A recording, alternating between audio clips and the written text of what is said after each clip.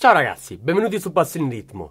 Oggi voglio parlare con voi di un tempo di cui secondo me non si parla abbastanza, il tre quarti. Sicuramente il primo ritmo che ci viene in mente quando sentiamo parlare di tre quarti è il valzer. Infatti questo tempo è molto presente nella musica classica e in quella popolare, ma lo è anche nel jazz e nel pop rock. Se ci sono dei brani in tre quarti che vi piacciono particolarmente, fatemelo sapere qui sotto nei commenti. A proposito, ho già parlato di altri tempi sul canale, il 12 ottavi, il 5 quarti, il 7 ottavi. Vi lascio la playlist qui in alto. Vi ricordo che nella descrizione dei miei video trovate sempre le basi drumless che suono e gli spartiti dei ritmi che potete scaricare gratuitamente. E ora torniamo al nostro tre quarti.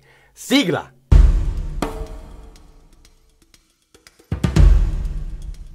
Il tre quarti è un tempo semplice con suddivisione binaria. Questo vuol dire che ogni quarto è suddiviso in due ottavi. In questo modo: 1, 2, 3, 4, 5, 6, 1, 2, 3, 4, 5, 6.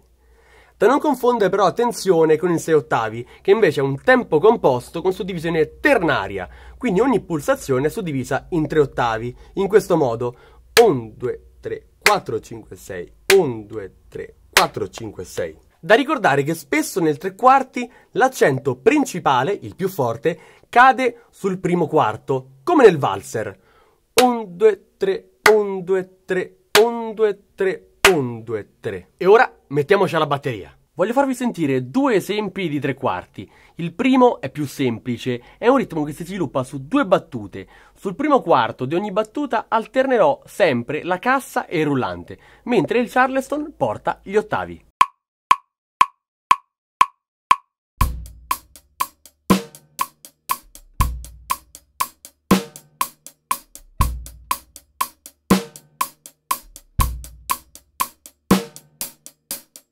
Il secondo esempio ha una figura ritmica della cassa e del rullante un po' più complessa. Il charleston rimane ad ottavi, comunque lo spartito che scorre sotto di me vi aiuterà sicuramente a seguire i miei movimenti.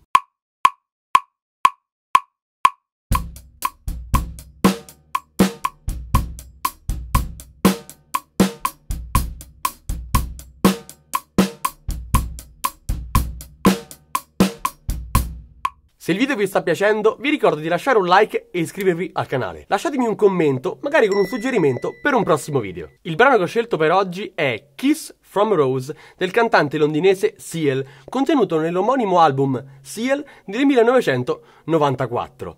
Una piccola curiosità: questa canzone fa parte della colonna sonora del film Batman Forever del 1995. Buon ascolto, dai!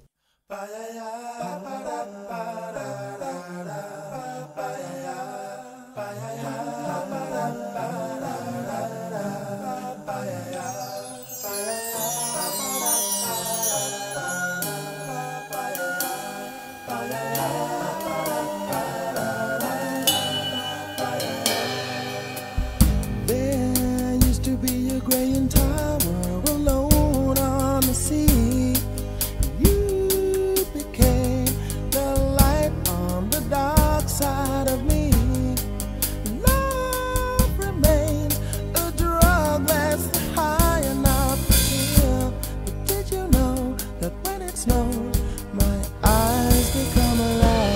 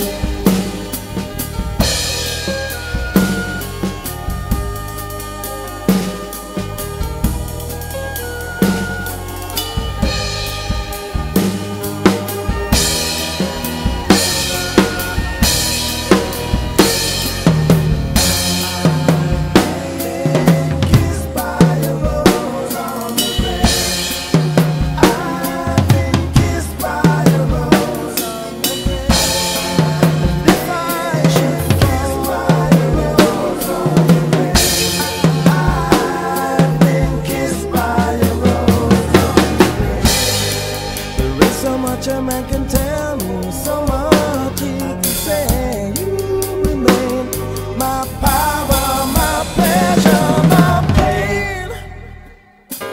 To me you're like a grown addiction that I can't deny. I want you to tell me, is that healthy, baby? But did you know that when it snows, my eyes become a large and the light that you shine can't be seen?